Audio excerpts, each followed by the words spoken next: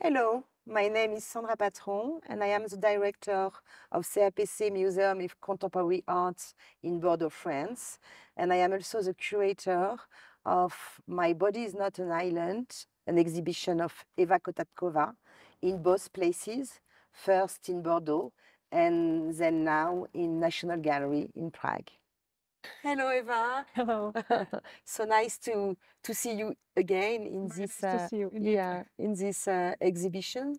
So this exhibition, My Body is Not an Island, was previously shown in CAPC Museum of Contemporary Art in Bordeaux, and actually it was conceived for the space of the nave. Maybe we can start and you can tell us what was the point of departure of this project, how it was conceived for you.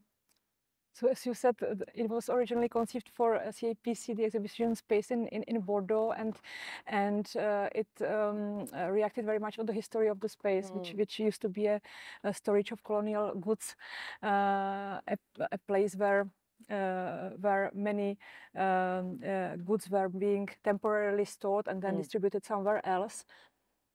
I started to think about the idea of a storage as not only a storage of mute objects or objects in general, but a storage of or temporary station for different types of bodies, but also their stories. So this was the kind of departure to think about. What does it mean to store something? Because the usual process is that when, for example, the goods or objects are entering a storage or an institution, or they are being diagnosed, they are being measured differently and classified. And classified, exactly, and this is what is also happening with our bodies. So somehow this metaphor applied on the living creatures, either human beings or more than human beings, like animals or plants, came to my mind, and then I worked on it deeper through the process of the show creation. Yeah, this is a key element of your practice. Considering, you know, how our intimate bodies are oppressed in a way by the rules of a society. Previously in your work, the question of education and how education can be an alienation, but also can be an emancipation was a key element of your work. So in this installation, you decided to, in a way, put alive different voices, voices of human beings, voices of animals, which are alienated in the society. Can you tell us more about these different voices appearing in the exhibition? So basically the idea of the exhibition and of the installation, also physical installation in the space, was to create a kind of collective body. So a body composed from other bodies and stories and segments of these or fragments of these bodies that constitute one collective body that can still be altered or changed. It's not something fixed, but rather something breathing and very much alive, and something that you can still add elements, which is actually also happening. That, like, I would think that with every new installment, maybe there will be some new additions, maybe new stories added, and so on. And I thought since the very beginning very much about, like, what does it mean to speak for someone or something, like how also with all the difficulties or controversy this brings, because in some cases I'm giving space for others to speak, but then you have the more than human inhabitants or creatures who cannot speak for themselves, or at least not in the way that we are used to understand. And so are we entitled to speak for them, and in what language, and, like, are we really able to connect so well that we know what's the best for them?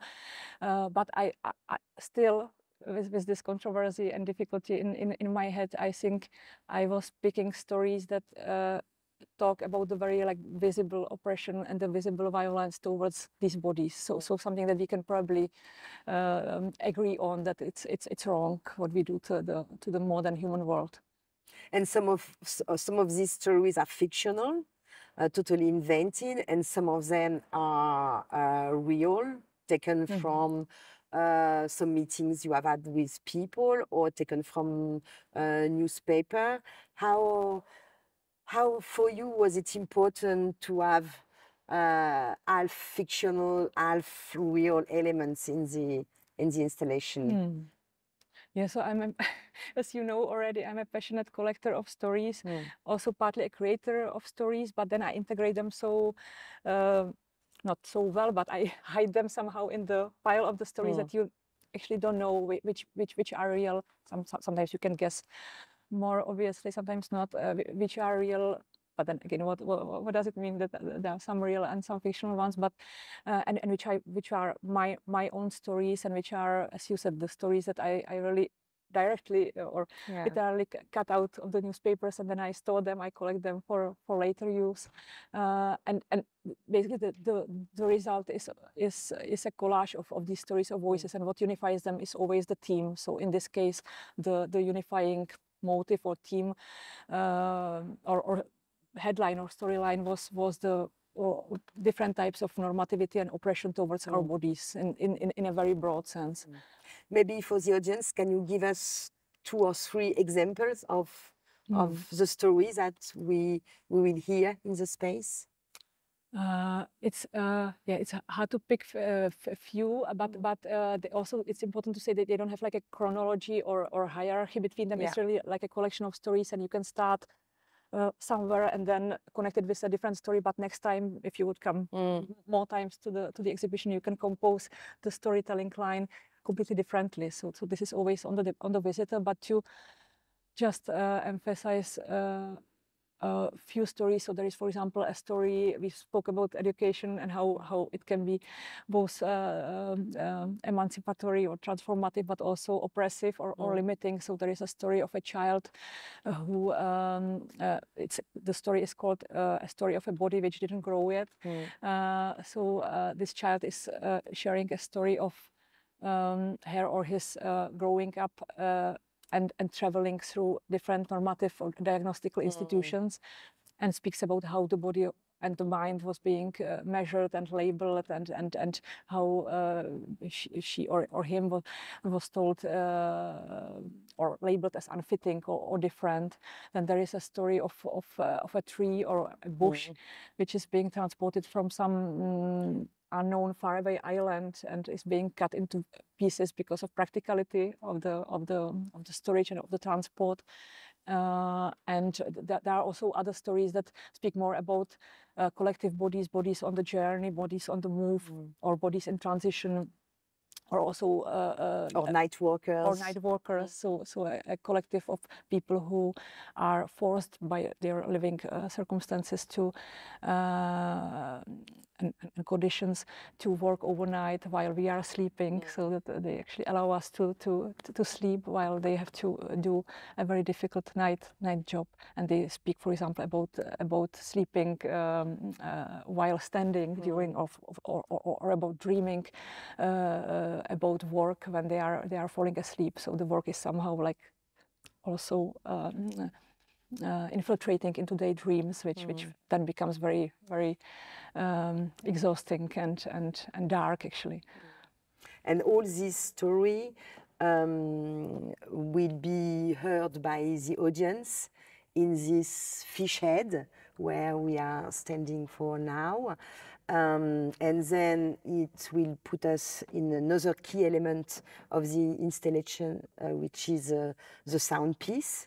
So you invite 2 sound composers to create a sound piece, which is both a sound piece which is an ambience in the wall installation, but also this collection of stories that you were talking about.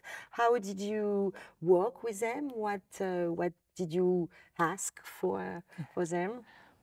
So it was people, a group of people that I knew from before, from a previous collaboration, and I felt that we can very well relate through the themes that we touch in our different practices. And it's Maria Čtveráčková, Martin Hula, and Ursula Šeregy, who created different parts of the sound landscape for this installation, and it actually also functions as a puzzle, as a sound or collage. So one layer is the voices, the stories that you hear in the fish head mainly. So this is a kind of central zone for the storytelling, and then you have different type of sounds, but also musical compositions that resemble sounds of the body, both of the interior but also the exterior. So, for example, of a fish thrown on the shore, and the sounds of breathing in and out, and or exhausted body, and so on. But also some slight sounds of machines, or more rhythmical sounds, and so on. So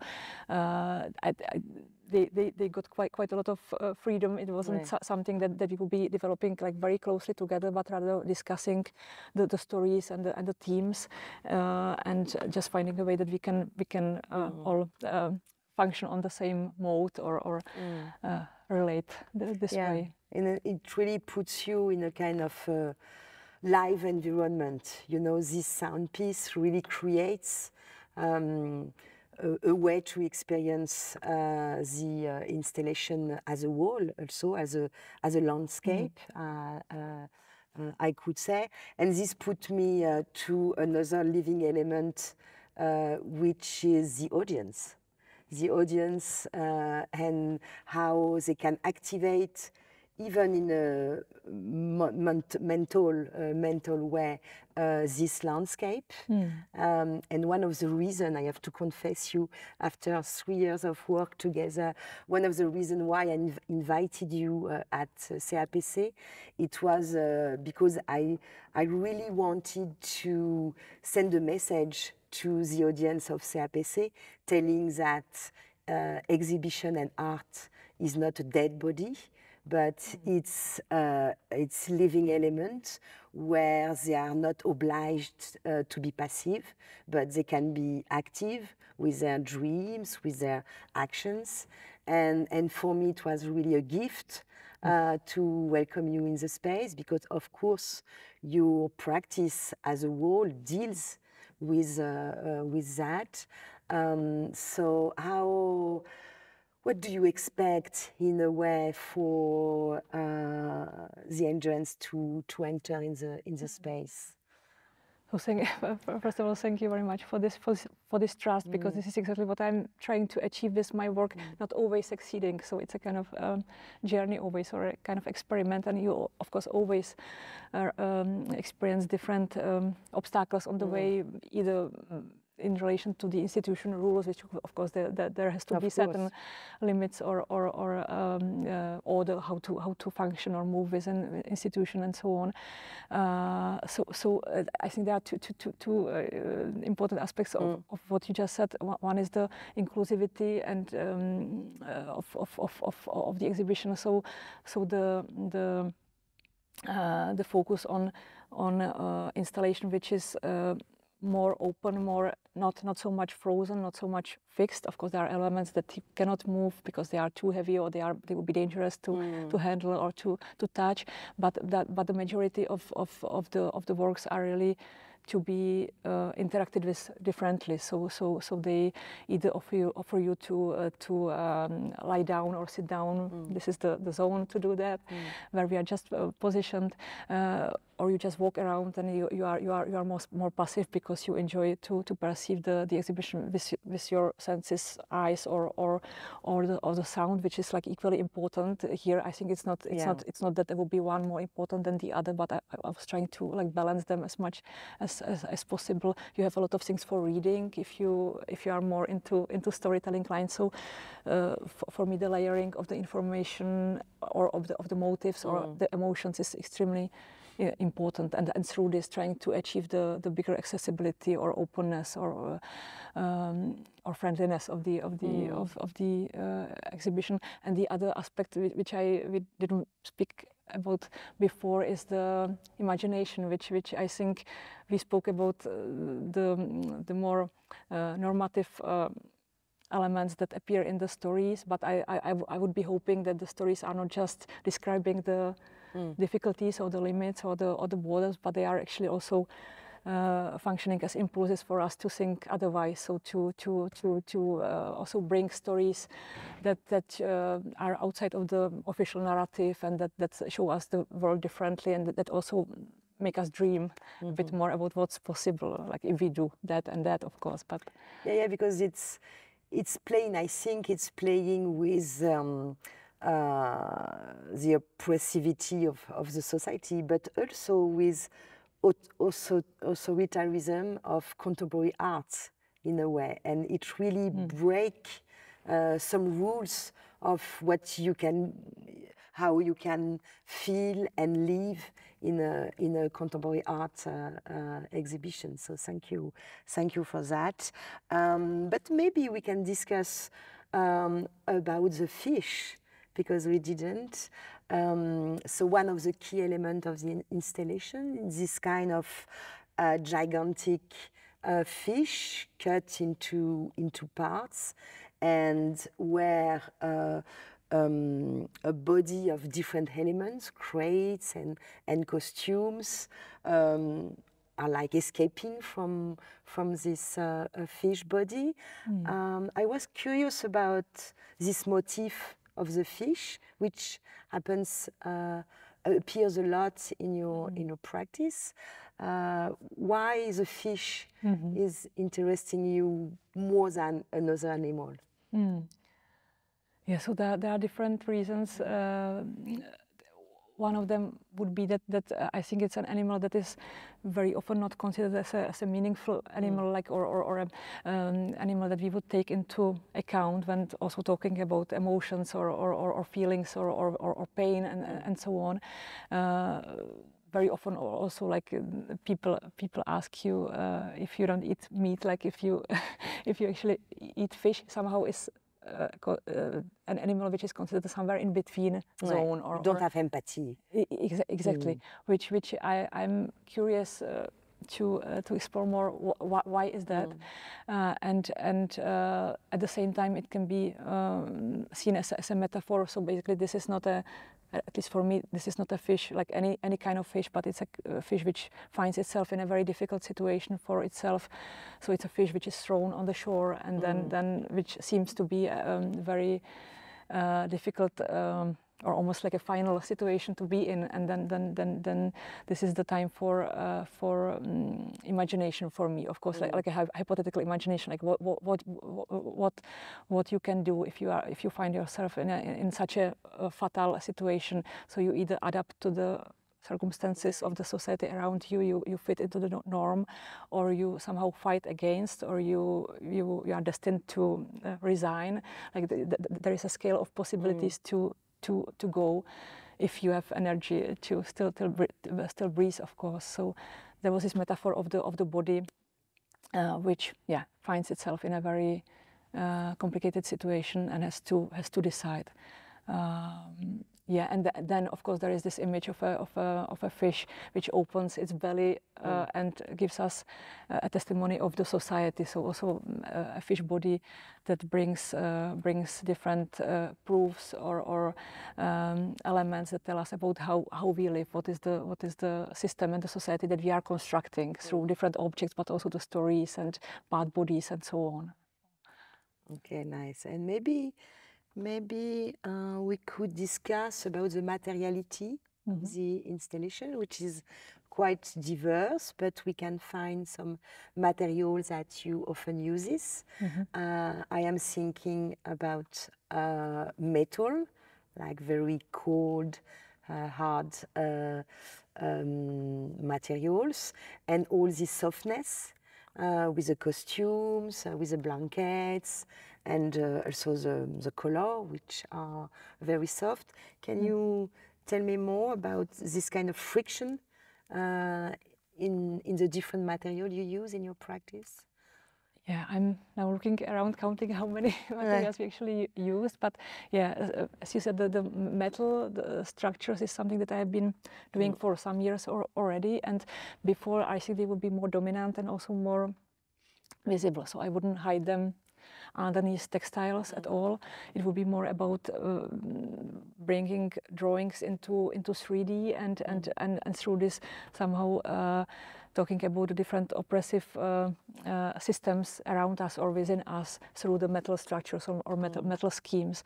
And lately, maybe in the past 3-4 years, maybe it could be almost 5, I'm experimenting more with textile, which is kind of a new material for me. Before I would use it sometimes in the form of used textiles, so like jackets, or because very often I use also my personal belongings or my family members' belongings that I bring into the installation. But now I am actually creating something out of textile, and for me the textile allows for more flexible. Open structure to provide to the visitor, so something that you can really alter or change, or almost like sculpt with your body. You can become more easily part of it, and it's not so rigidly fixed. This is a combination between the two.